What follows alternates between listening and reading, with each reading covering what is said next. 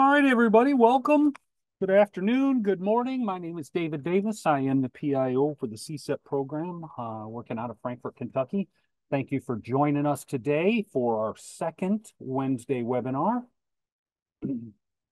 I'm not going to read this whole thing, but we are putting together these webinars to provide training for public information officers and other people in communication-related fields.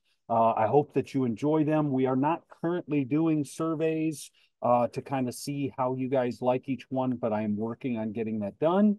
But the most important thing to me is if you like them, let me know. If you have suggestions for topics and or speakers, please let me know and I will work on scheduling them. We do have all of our webinars booked through August already. So we are getting quite a bit ahead. I do have registration open for March. I will share a link with that after this webinar when I send up the follow-up with the link to the recording as well. Today's topic is going to be the critical first hour in emergency communications. It's not if, but when a crisis will happen. Managing that crisis successfully takes preparation and planning. In this webinar, we'll talk about ways to set yourself and your communications team up for success. You'll walk away with ideas for what to include or change in your crisis communications plan, ideas for integrating communications into existing training, checklists of what to do in the first hours of a crisis, and a cheat sheet of first hour holding statements. Our speaker today is Bronlea Mishler. Bronlea Mishler is a public relations and communications professional who owns Bronlea M Consulting, a firm offering training and communication guidance to government agencies. Previously, Bronlea spent more than a decade as a communication director and crisis communication expert for city and county governments in Washington state. Bronlea managed social media for the 2014 SR 530 landslide and coordinated communications for the 2014 Marysville Pilchuck High School shooting and 2016 Cascade Mall shooting. She has also served as lead spokesperson and communications manager for smaller jurisdictional emergencies and weather events. Bronlea is a FEMA certified instructor for the National Disaster Preparedness Training Center, for FEMA's Emergency Management Institute, and for Argonne National Laboratory. Bronlea has a Master of Education degree with a concentration in adult education. Bronlea, I will turn it over to you. Thank you so much for presenting to us today. Yeah, and thank you, David, for the introduction. I'm excited to be here. Fair warning. Yep, we've got about an hour, and I am going to cover a lot of material. So the good news is this is going to be recorded and saved on YouTube if you want to watch it later. And there is going to be a fair amount of thinking and some participation. So hopefully you are all awake, either eating lunch, post-lunch coma, and hopefully we can keep you awake here. So I'm going to share my screen and we'll get started. Don't mind my looking around. I'm at the office. I have 3 screens. It's magnificent. I can see everything all the time. All right. So what are we going to talk about today? Well, what we are going to talk about today is planning today for a crisis tomorrow. Tips for managing that first 60 minutes of a crisis.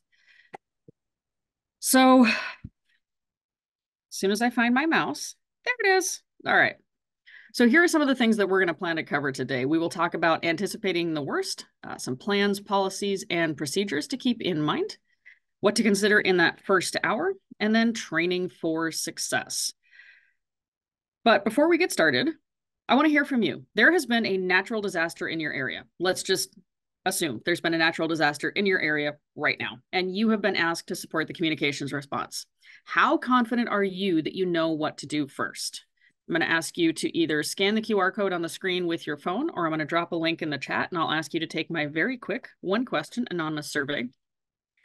How confident are you that you know what to do first? Are you not confident, sort of confident, somewhat confident, completely confident? Give it a couple seconds for you to fill out that survey there.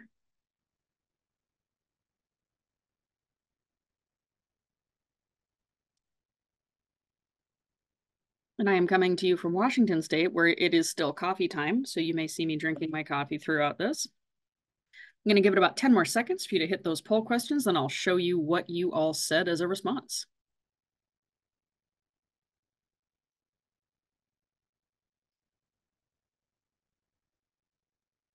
Bronlea, while they are doing that, I will mention that I'll be monitoring chat. I know that you'll be monitoring chat. If anybody has a question throughout any of the presentation, feel free to enter it into chat and we will make sure it gets answered. All right, that's about 10 seconds. So for all of you who are here who participated, most of you said you are fairly confident that you know what to do. And that's great. Some of you said slightly confident, some of you said not confident at all. The goal is to move you up one notch on this confidence scale by the time we're done. And you will see this same survey again, except it'll be this little tab right here. So let's click on back over to our slideshow and we'll keep going. So there are times, sometimes people will tell you, oh, it's not great to think about worst case scenarios, but sometimes it is good to think about those worst case scenarios. But first, what's a crisis? Now, this isn't a dictionary definition. It's just one that comes from my own personal experience. And a crisis encompasses a lot more than just a weather emergency, a car crash, or what you might typically think of as a crisis. And I will give you an example. This picture right here. A crisis can be literally anything. And this picture is from an anti-oil protest that shut down a rail line and 2 oil refineries a few years ago. So the agency I worked for at the time knew the protest was happening. The protesters had announced their intentions, and we had an EOC and a JIC set up. So we were prepared. What we didn't plan for, even though we'd planned for arrests, was the garbage scandal. So as you can see here, these folks had camped on the railroad tracks. And when they were arrested, booked, and then released about 48 hours later, any personal items they left near the scene had been collected and taken to the county's dump. The protesters were understandably outraged, and that made the news. Not the protest, not any of the arrests, but what we did with their belongings. And that was the crisis we didn't anticipate. And this is why I tell you that sometimes a crisis is maybe not what you think it's going to be. And you're not going to be able to anticipate every crisis. We're not, we don't have a crystal ball, but even with the help of AI, you're not going to think of everything. But if you remember nothing else from this, and I really can't stress this enough, successfully managing the first hour of any crisis starts before a crisis ever happens. Now, you are probably the expert. I'm not the expert in PowerPoint right now because I can't click a button. But you are probably the expert in your communities on what could go wrong. You know the climate, you know the weather, you know the major businesses and industries, and the annual events in your area. So me personally, I live on an island in Washington State. It's more of a glorified peninsula, but island nonetheless. And we're at risk for some tsunamis, some coastal floodings, windstorms, the natural hazards. We're also potentially at risk for a refinery fire or explosion or a military plane crash because I'm one island over from a naval air station. Those are the man-made hazards that could happen. So throw in the chat, what's one common or natural man-made hazard in your area? First thing that comes to mind.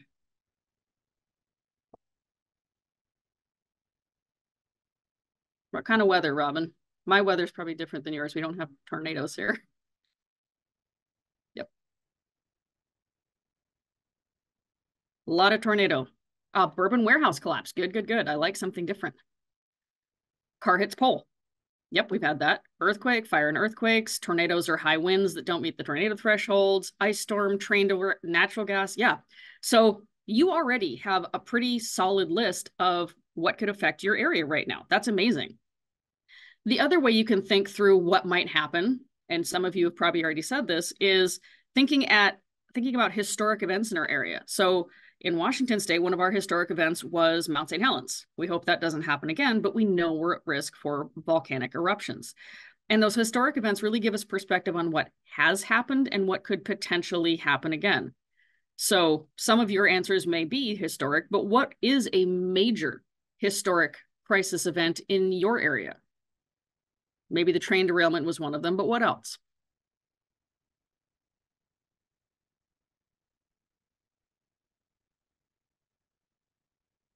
Ice storm 2009. 2006 tornado, okay.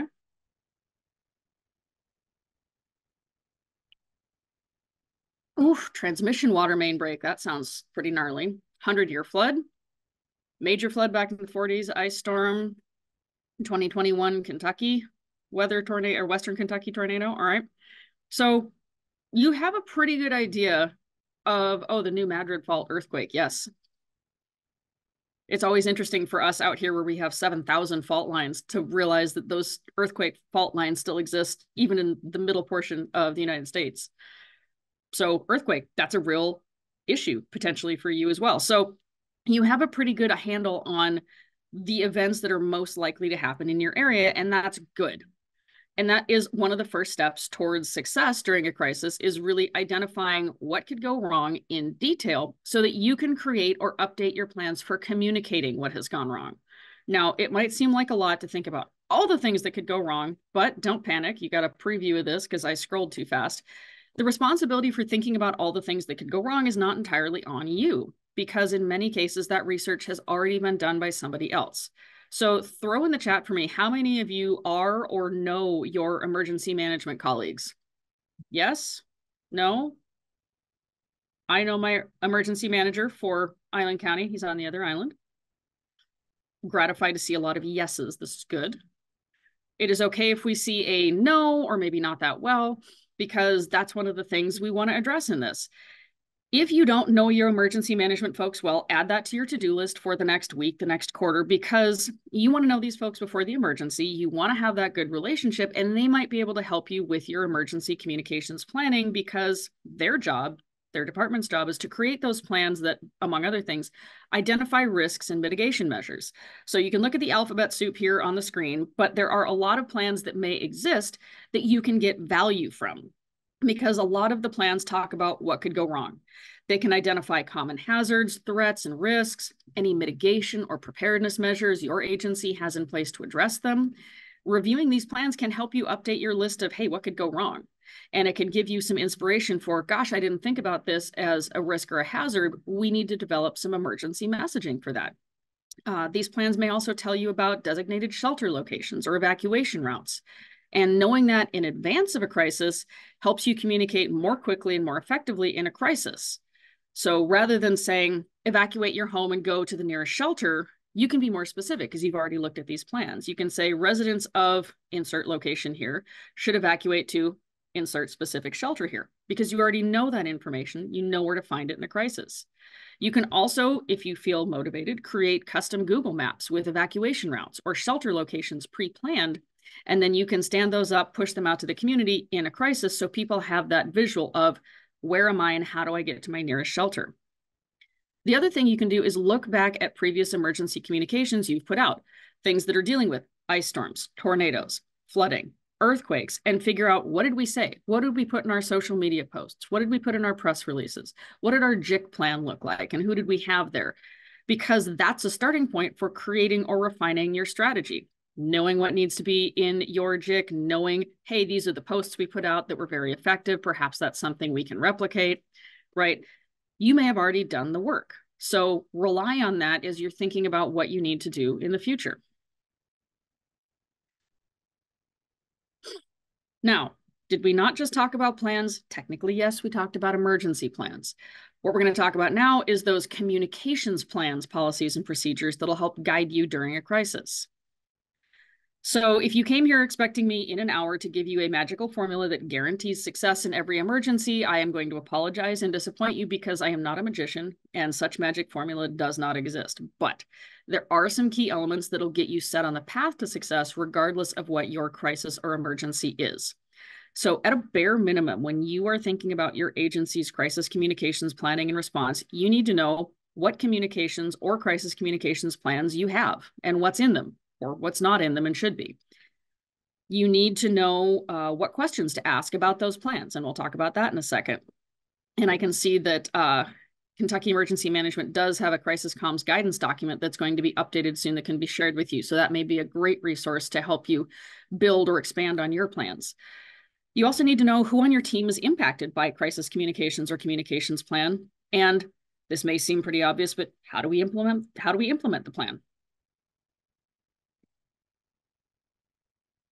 So first and foremost, do you know, and you can give me a yes, no, or I'm not sure, does your agency have a dedicated emergency communications plan, or an ESF 15 plan? That's your FEMA speak for emergency support function 15, which is external affairs, which is PIO GISTIC. Do you have an emergency comms or an ESF 15 plan? Yes, I like seeing all the yeses. It gives me joy. All right, so this is awesome. You guys are very much ahead of the curve. Having a plan is extremely important. And if not, as Dave dropped in the chat, there is a guidance document that maybe can help serve as a sample plan. And if you don't have a plan, look at the folks who said yes here. Maybe you can use their plans to create a framework for your own. So every communications plan will look a little bit different because your agencies are a little different. But at a basic level, an emergency communications plan should outline how your agency expects to communicate during an emergency. It should talk about specific roles and responsibilities. It should include some org charts, some guidelines for how to conduct that initial communications response, recommendations for media briefings, et cetera, et cetera, et cetera. And even if that plan is 2 pages, it helps you know who is supposed to do what, where, and when. Because trying to come up with that in the middle of the emergency is real stressful. So when you leave this webinar, there are a few questions that you should ask about your crisis communications plan. And if you're going to frantically note take, now would be the time to do it. But don't worry, you can also rewatch this recording. So we'll go slow. So what communications plan does your agency have? How many of them do you have? Is there an emergency or a crisis communications plan? Or is it just a general communications plan? What department owns or updates those plans? Because if it's your department, then it's your responsibility. But if it's another department, you're going to want to figure out who that department is and who owns it so that you can work together to actually update or refine that plan. And when was it last updated? Because in many cases, your agency may have a crisis communications plan, but it may be from, oh, let's say 2010 or even older, because we now have social media, right? And if you have an old crisis communications plan that doesn't take into account kind of the primacy of social media in sharing those communications messages, your plan's not going to be as useful as you think it's going to be. So know what you have and also when it was last updated. Does that plan clearly explain what you and your department's role is in communicating emergency information? When I worked for my previous agency, I was the communications person for the county, but I didn't realize that I was also the primary spokesperson for literally anything that happened in public works because they didn't have a communications person. So if there was a public works related emergency, that was me. If emergency management had an emergency, that was me. So knowing what you are going to be called on to do in an emergency is really critical. If there are specific responsibilities that you need to have, like whether that's drafting press releases, updating an emergency information page on your agency's website, or putting out specific emergency messaging, you want to know that in advance so that you can make sure that you anticipate it and have the training and knowledge and comfort and skill level to actually do it when the emergency hits. Now, does your plan identify which communications channels to use? That may also seem pretty basic, but if you have an agency that is running multiple Facebook pages or Instagram pages, or you are still using Twitter or X, because it is important for your community, how do you know which communications channel you're putting information out on first? You should identify that in a communications plan because it's going to save you time. Does the plan clearly identify what approval processes you need? Who actually approves those emergency messages, your staffing requests, other needs? That's something you don't want to have to fight with in the middle of an emergency is, well, I've got all this messaging, but I need somebody to prove it before I can put it out. And who notifies you of an emergency? When do you even start using this plan? There should be some documentation within that plan and some knowledge in your agency of you get a phone call, you get an email, you get a text message, or God forbid, you have a cyber crisis. Your internet and everything are knocked out. You have slow internet access, or your cell phones aren't responding well. Maybe you are dealing with landlines. How are you going to respond in that case? And then how can you take all of the documents that you've already created and have them adapted for analog? You know, are you literally printing things out and putting them on a bullet board rather than using these graphics on social media? You've got to be able to think of that because sometimes we're going to have crises where power doesn't exist and all the channels you are comfortable using, those aren't going to exist either. And you need to think about how you're going to accommodate. And that might be a great little tabletop drill to talk through with your local PIO network.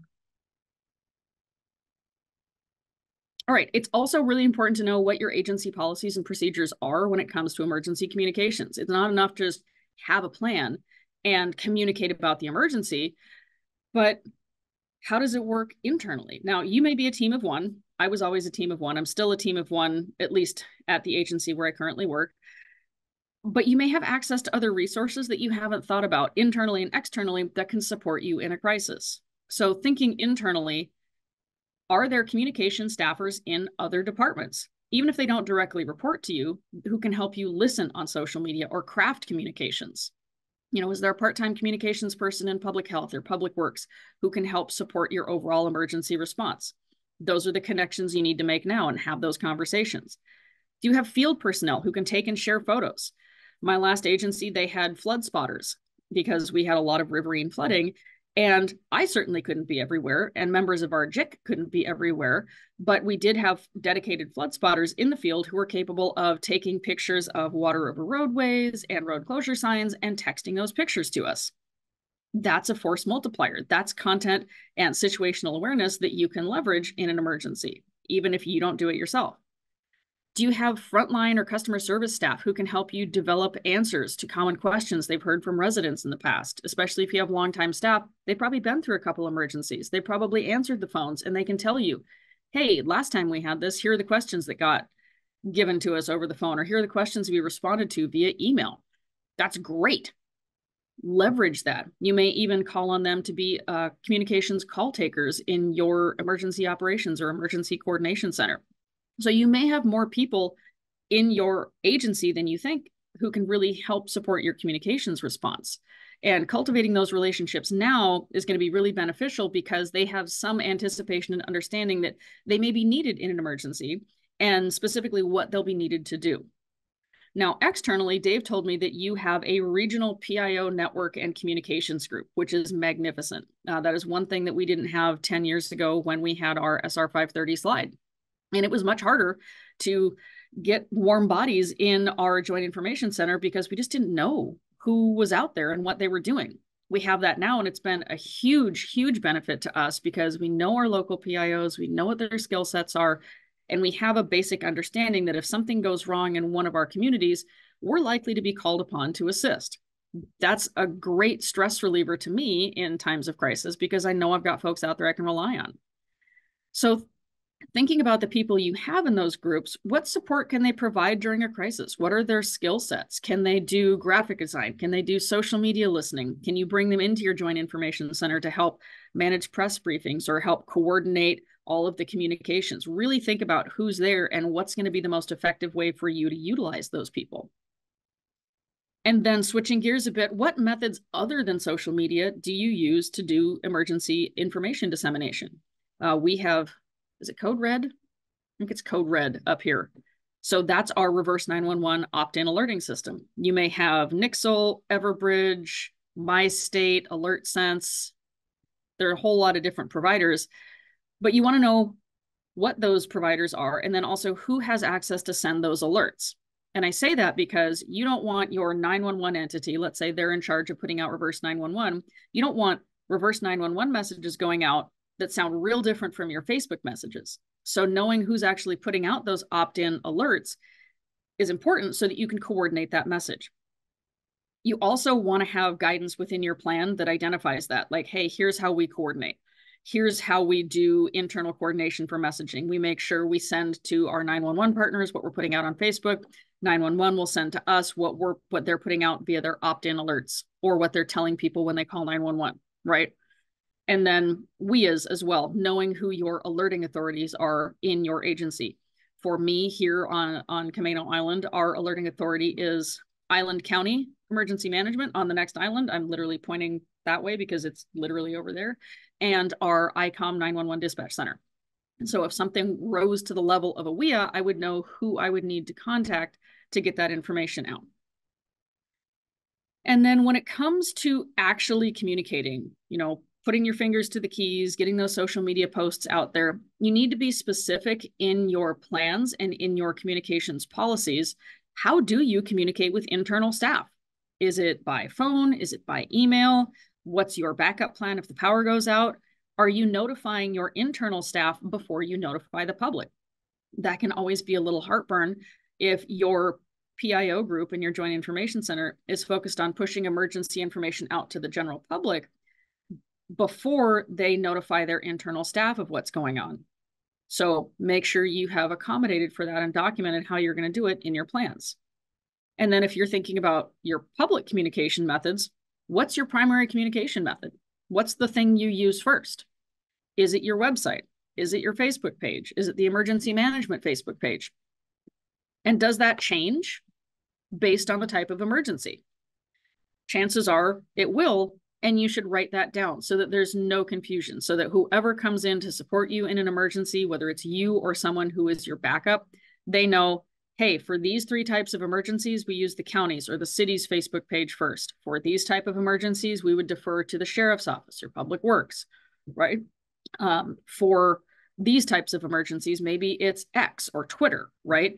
Documenting that is really important so that you are consistent and there's no communications confusion as you're trying to get that message out. 911 as well, some of your call takers with that internal communications. It's also important to see, hey, what are people calling about, right? As you move forward through the crisis, understanding what people are asking will help you also refine the products you're putting out, and having a documented procedure for how you collaborate with those internal partners who may be getting messaging is very important. And we've talked about what your primary platform are, if it is, and if it changes, but who has access to that social media account? Who has access to those alerting platforms? And is it you? Is it somebody else? And who's the backup if you're unavailable? Because it always seems that 80% of the time when you have an emergency, it's Sunday at 9 p.m. People may be out of town, they may not be in the office, and if something happens that's catastrophic, they may not be able to get to a location. So it's all well and good to have all of your processes and procedures documented, but if nobody can actually implement the plan by logging into Facebook or accessing that alerting platform to send out the message, then you have a problem. And you should really think now, how do we document this? What do we need to do to make sure that regardless of the emergency, regardless of what's going on, we have a plan for getting information out quickly.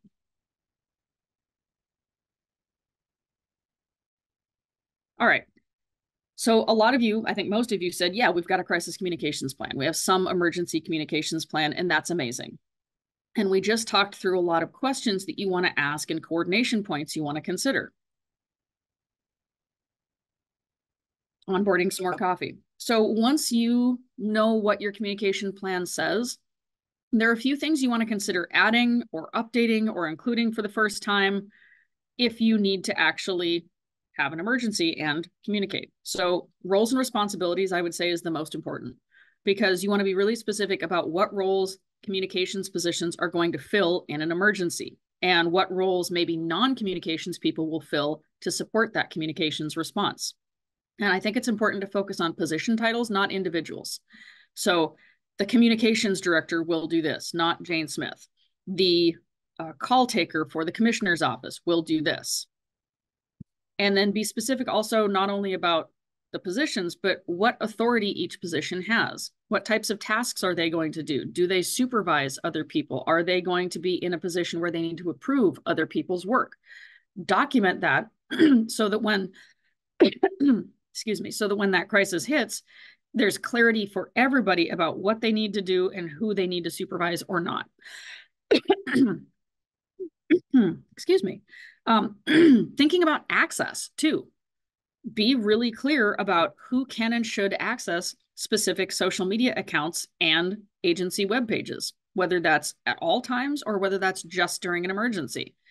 Are there specific positions in your Joint Information Center, or are there specific positions in your agency that need to have access to social media pages, agency emergency information websites, reverse 911, et cetera? Be very clear and specific about who's going to have access to that, so that when the emergency comes, we know, yes, the JIC manager needs to have access to this. Yes, the internal communications lead needs to have access to this. Again, clarifying, eliminating stress and confusion during the actual crisis. Records retention is also maybe something that you haven't thought about.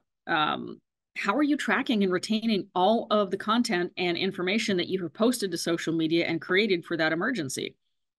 We know emergencies run on forms, but forms are only half the battle. Obviously, you have to fill them out, but digital information needs to be retained as well. So what archiving do you have in place for your social media and your digital platforms? Is that archiving connected to all of the platforms and accounts you would be using in an emergency? Because if it's not, you may want to consider having that conversation about, we need to record all of our social media content, because in an emergency, this account could be used. And we don't want to have to go through the process of, hey, we're having an emergency, we just need to connect this account for a few days so that we can make sure we archive our data. It should be happening now. One less thing to worry about. And then finally, being very specific about approval processes. Who has that final authority for verifying and approving messaging? It may be very simple. It may be your Joint Information Center manager, your JIC manager, but maybe it's a smaller emergency and it doesn't quite rise to the scale of needing to stand up a JIC. Who has approval then? What if it's a fire or law-related emergency that you're supporting and you're supporting that communications response? Who do you need to get messaging approved by? Clarify that and write it down now so that when the emergency happens, it's as simple as going to a plan and saying, this position is my approving authority. Great. That's all I need to know. And then, are any messages pre-approved? We'll talk about that in a little bit. What can you do now to create pre-written messages for those emergencies that you already talked about? You're anticipating your tornadoes, your ice storms, your flooding, your earthquake. Can you have pre-approved fill in the blank messaging that is good to go just so long as you add time, date, place, or place, place, duration, etc.? That's going to save you time too, but you need to have it written into your plan. What are our pre-approved messages? Where do they live? And then what's our process for reviewing and updating them quarterly, semi-annually, etc.? Now, bringing it down to a little bit finer point, what do you want to think about in the first hour? So those of you who have worked in emergency know that that first hour can be really, really frantic. But having a checklist, having some prepared, pre-approved holding statements can help you respond a lot more quickly. So it helps to have a checklist, a first hour emergency checklist. And I'm going to put a link in the chat. It is a bit.ly link. It goes to a Google Drive owned by me. I am not sending you to anywhere nefarious, but that is a downloadable Word document that is a checklist that you can update and modify for your organization. So things to consider in that checklist, it's in this checklist. Who are you contacting first? When you get notified of an emergency, who's the first person you call? What's the first thing you ask? Where would you look for information first? Where would you post information first? Having a checklist like this helps you organize your brain. You don't have to remember everything because everybody else knows exactly what's been done. You can delegate tasks if you need to, and then you can check out what's been accomplished. And if someone asks you, well, what did you do? You can present them this document and say, hey, here's what we did. Here's who we talked to. Here's the information we found. Here's where we looked. And it's a real documented process for what you're doing. Now, you can adapt this to match your crisis plans, your agency procedures, because again, this is pretty generic and it's just based on what I have done in the past in my emergencies. But I recommend also testing and updating this checklist once a year or so in maybe a low stress tabletop exercise or a team meeting, because you want to make sure those processes are accurate. You want to make sure people on your team, especially if you've added new people or positions have shifted, know what their responsibilities are. And if you have had a training recently, or you've had a real event recently, it might be good to look at that emergency through the lens of this checklist to say, okay, did we do all of these things? Did we do something differently that was really effective that we want to add in so we can replicate it for next time? Anyway, that link is right there in the chat.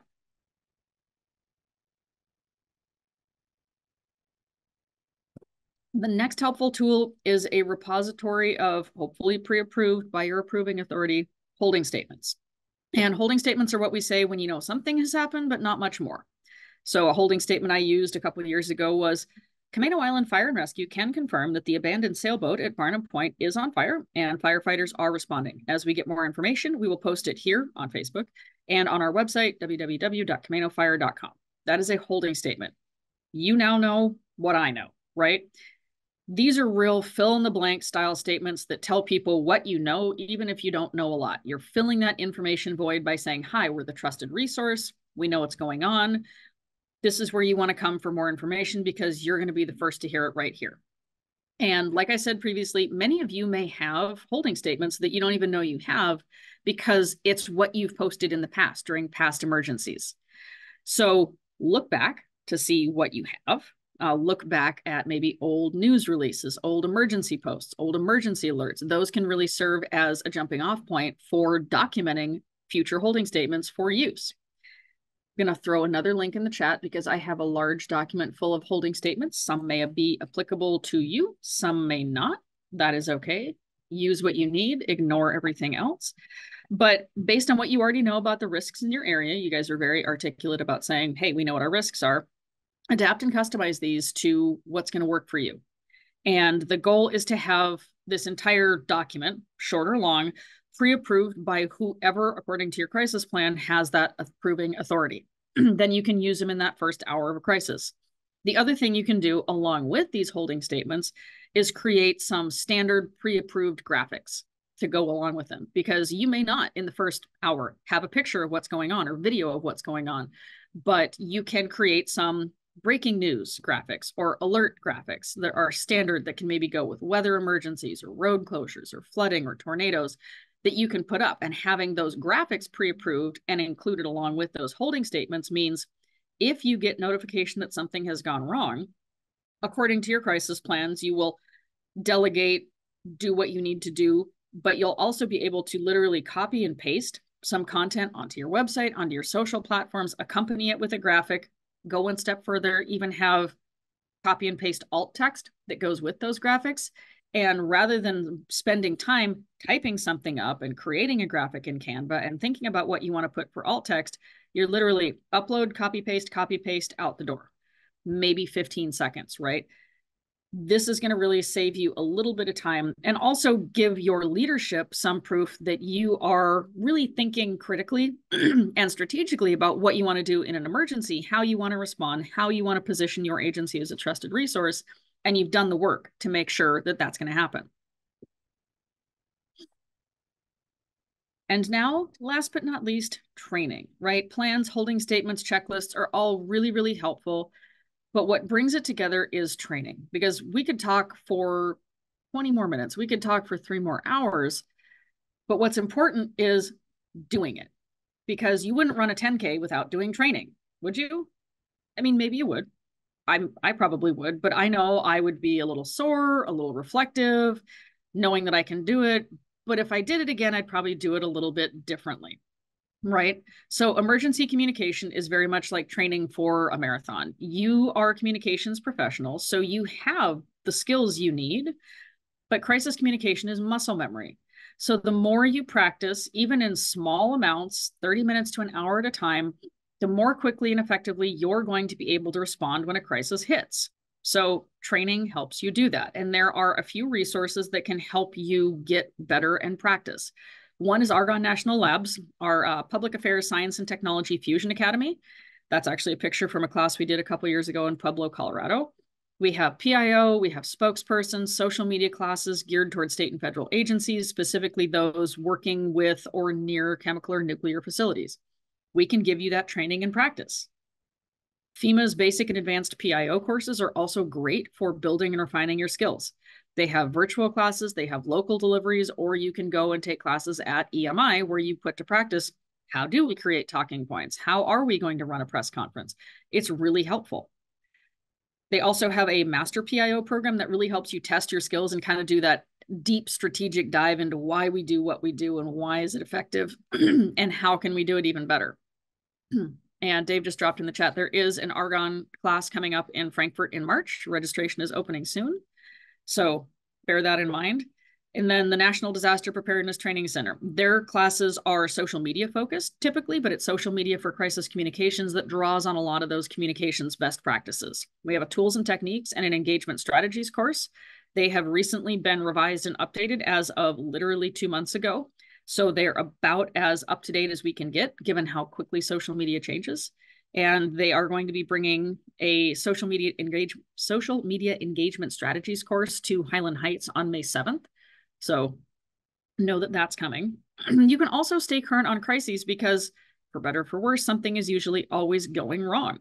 So watch the news, you can scan YouTube, look at press conferences, and then do a little evaluation. What do you think went well in that press conference or in that crisis response? Is that something you can replicate for your own agency? Can you add it to your crisis plan? What could have been better? What did maybe they do not so well that you want to avoid? And can you add that to your crisis plans? But whatever you do, I think it's important to report back to your leadership, whether that's your boss or your boss's boss or your boss's boss's boss, on what you're doing, what you've learned, how you can apply it to improve what the agency does, because that'll help benefit your agency reputation and it'll help build more trust between you and your leadership that you know what you're doing in a crisis and they don't really need to step in and do anything. The other thing that's important, and it's something you can do closer to home without signing up for any of these outside classes, is working with your emergency management partners or your first responders to get your communications team, even if you're a team of one, into those existing trainings. Because we know, in general, your agency trains on an annual basis. It might be something simple like a tabletop exercise where you're just sitting around a table and talking through how you'd respond to a scenario, or it might be a drill testing one aspect of an emergency plan, or a full-scale exercise. The problem is that most first responder agencies and most emergency managers, you might be lucky in your area, I don't know, I'm speaking from my own experience. Typically, these agencies don't advertise their trainings and they don't give communications a heads up. So it's important to be that squeaky wheel and say, hey, I see you're doing training. I would like to participate. And one example I will give you for why it's important is Dave mentioned in my bio that I responded to a couple of shootings. Well, the agency I worked for set up a full-scale active shooter drill at our local community college. It is on a main street. It is really public. It is hard to miss. And they set this full-scale exercise up where ambulances would be going in and out, people would be in moulage, and they did it 6 months after the actual active shooter incident. And I was told, as the communications director, that not only did I not need to be there for the drill, I did not need to alert the public and media what was going on. That to me seemed very silly. So I had a rather delicate, choose your word, conversation with our emergency management division. And the next thing you know, hey, we used this as an opportunity to do outreach to the media and the public to let them know what was coming up, and for the college to test their entire JIC plan for how they would respond and notify during an emergency. My point is that you need to advocate for yourself, for your communications department, no matter what people tell you when you want to participate, because the PIO is part of the command staff.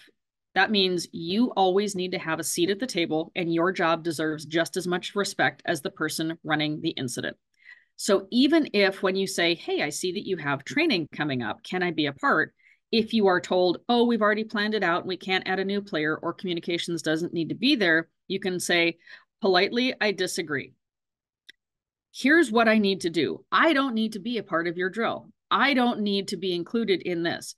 All I need is access to the exercise organizer or an access to your situation manual, because the easier you make it on the person running the exercise, the more likely they are to say yes. So at the local level, I know my fire department does rope rescue training twice a year. I could easily go out, bring my local PIO network and say, hey, we're going to pretend like this is a real scenario where someone has fallen over the bluff. We're going to figure out what we need to do to take pictures, get them approved, and craft 3 social media messages to go out on our Facebook and X profiles in 45 minutes. Can we do it? So you just need exercise facilitator access, the scenario access, and an idea of what part of your communications plan you want to test. That makes it super easy on the person running the exercise, as there might just be one person who says, hey, can you show me that? Great, boom, and you're out the door.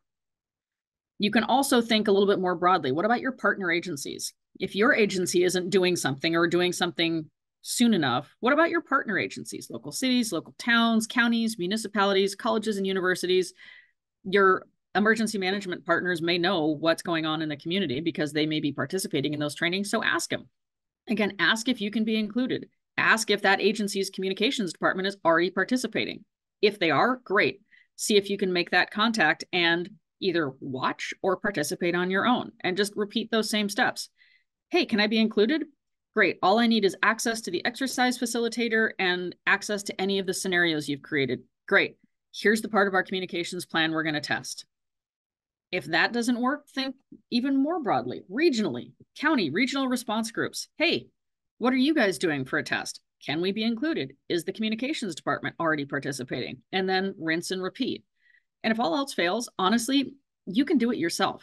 It is not hard to come up with your own training to figure out, hey, does our plan work? What do we need to change? What do we need to update? All you need is a scenario. Let's call it a train crash. Maybe some injects. Well, the train derailed and there was a unknown substance in one of the cars that's now leaking. We've had to shut down some streets. We've had to do some evacuations. Boom, you've got yourself a scenario. And you can play that out sitting around a table, having some of your partner agencies discuss, all right, well, who would be responsible for shutting down the roads? Oh, would that be Public Works? Would that be Sheriff? Okay, well, how would I get notified if I'm the communications person? Okay, well, what would you want me to tell people? How would you want me to put that out? Well, would you want me to use the sheriff's office social media pages? Is that something we do as the county? Like, how would we coordinate that? That right there, boom, that's a scenario that you can talk through.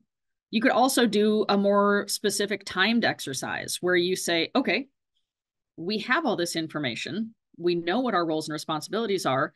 Let's see how long it takes us to craft a news release, 3 social media posts, and an update for our emergency information page, and get those approved and published. No matter what you do, it's important to document what you learned, what went well, what you want to improve, and then update those plans and processes accordingly and tell your leadership, hey, we did this great communications drill. I just wanted to let you know we're a lot more prepared and ready to respond to an emergency because we just went through this and updated 3 things in our crisis communications plan. Advocate for yourself, train, build that muscle memory so that when the crisis happens, you're going to be a lot more prepared to respond to it. It comes back to that original point, is that success during a crisis happens before the crisis ever happens. So I know that was a lot of talking. I know that was a lot of things to consider. Once again, this is on YouTube, or will be, so you can go back and rewatch it. But I'm going to drop the link in the chat, or you can use your phone to scan the QR code on the screen and just tell me, do you feel a little bit more confident now that you know what to do first?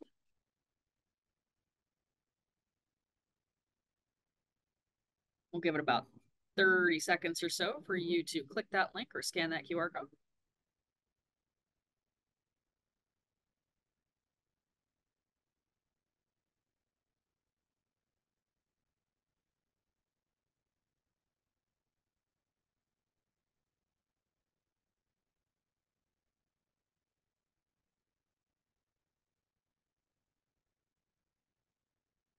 Give it about 10 more seconds. I got a little countdown clock here.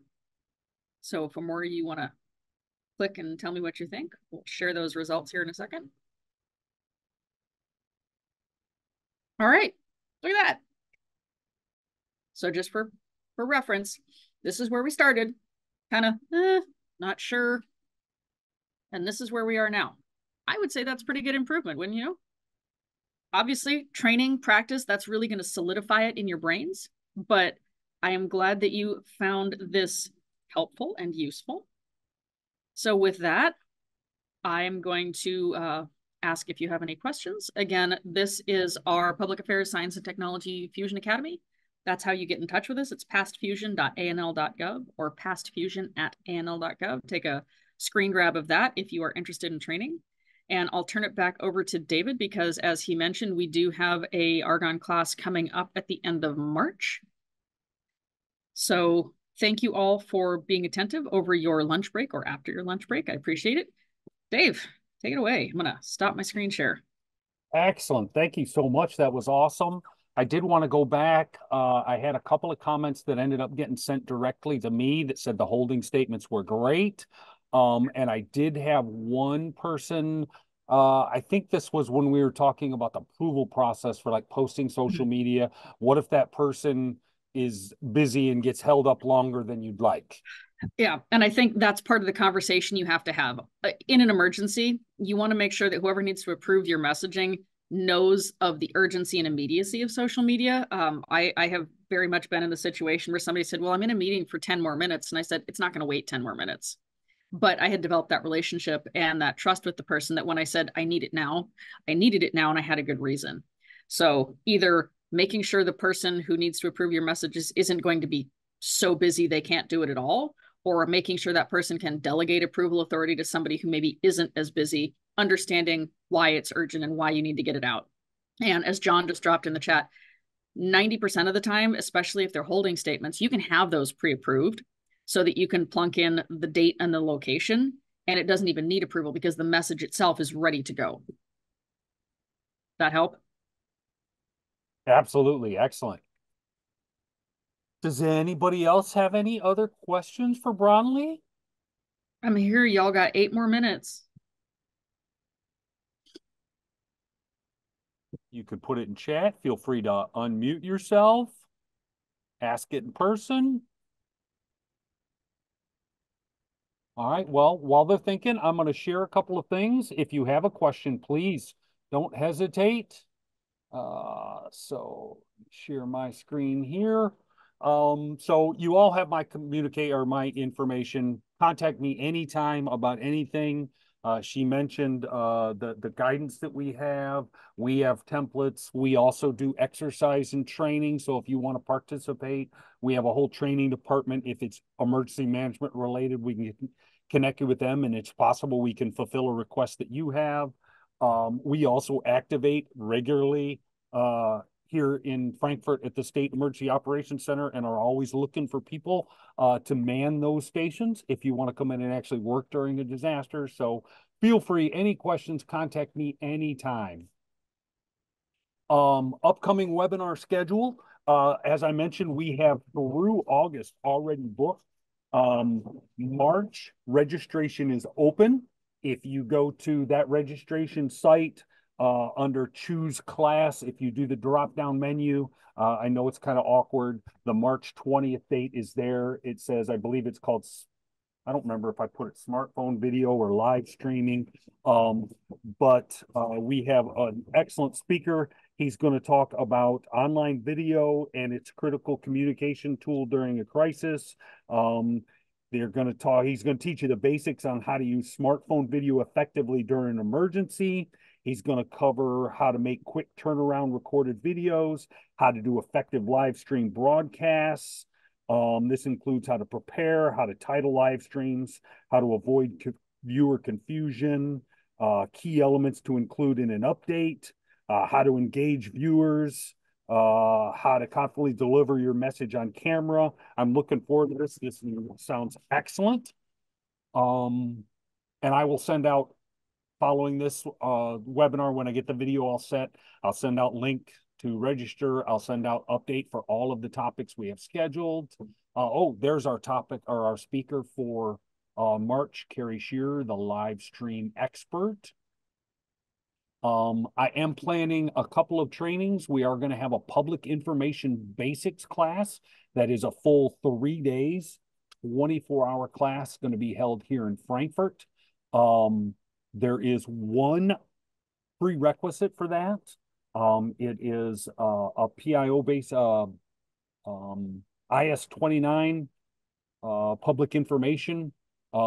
If any of that sounds foreign to you, feel free to contact me. I'll have the information on how to take that class. It's an online class, a short class prior to it in the announcement. Bronlea mentioned Bronlea is coming to visit us in Kentucky. The date on this is May 7th, and she will be doing a PER 343 class, which is social media engagement strategies. If you want to pipe in on this, Bronlea, please do. I know that there is a prerequisite or it's more of a recommendation.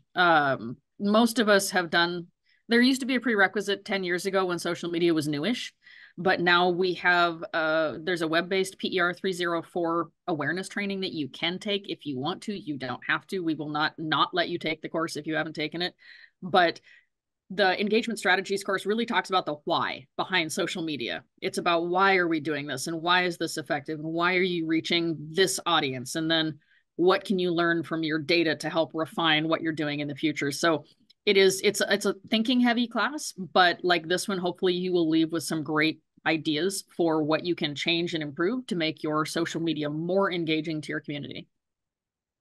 Excellent. I will personally be attending that class. So, again, once I send out all the follow-up from this webinar, I'll have a link in there where if you want to go, you can register for it. It'll be in Northern Kentucky at the Campbell County Fire Training Center. And I know there are lots of seats available to it. Yep. And Brett just noticed, dropped in the chat, Brett works with us at Argonne. He is my boss at Argonne. I will be actually physically, apparently, in Kentucky in a month and then in May. So you will see me again. Hopefully that's good. Yes, absolutely. Excellent. And then there is one more we mentioned just briefly, and I don't have any information on this yet, but we are going to do a risk and crisis communication methodology and strategy course here in Frankfurt again. This is going to be the end of March. As soon as I get the training announcement and registration open for that, I will make sure you guys all have it. All right. Any other questions? Anything for Bronlea? Again, Bronlea, thank you so much. It was an excellent webinar. Appreciate all the information. Appreciate Carla, all the documents you shared. I'm trying to give Carla full links because I know some of your agencies do not like link shorteners. I fully understand that. So I'm just grabbing the full links so that your IT department doesn't hate you. And I have grabbed those, so I will make sure people have access to them one way or the other as well. Okay. There you go. There's both of them. If your agency doesn't like Google Drive, just let David know. He can email me and I will give you like literally the actual Word document.